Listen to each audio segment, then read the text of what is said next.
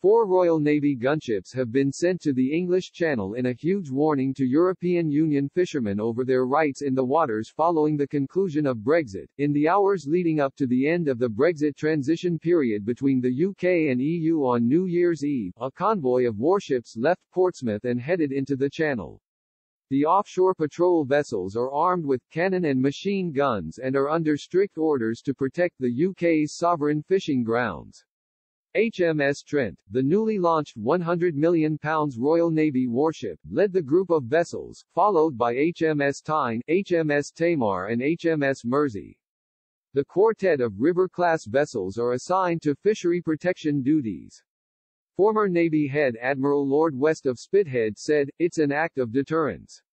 We are not trying to have a punch-up with foreign vessels. We are signaling that these are our waters and we are responsible for looking after them." A defense source told The Sun, the plan was to have 2 offshore patrol vessels at sea and 2 in port and rotate them. But for day 1 of Brexit, the commanders wanted all 4 ships at sea as a show of resolve. A spokesman for the Ministry of Defense (MOD) said, as part of pre-planned deployments, 4 offshore patrol vessels yesterday departed from Portsmouth to carry out routine activity. Last month, Nigel Farage claimed a French warship entered UK territorial waters on December 22, with the Brexit Party leader accusing Emmanuel Macron of flexing his muscles. Mr. Farage posted a screenshot from shipping trafficking site marinetraffic.com indicating the vessel was off the coast of Kent. The same day, the French government imposed a travel ban on the UK following the discovery of a new more infectious strain of coronavirus in southeast England. Mr. Farage wrote on Twitter, "A French warship in English waters just a few hours ago.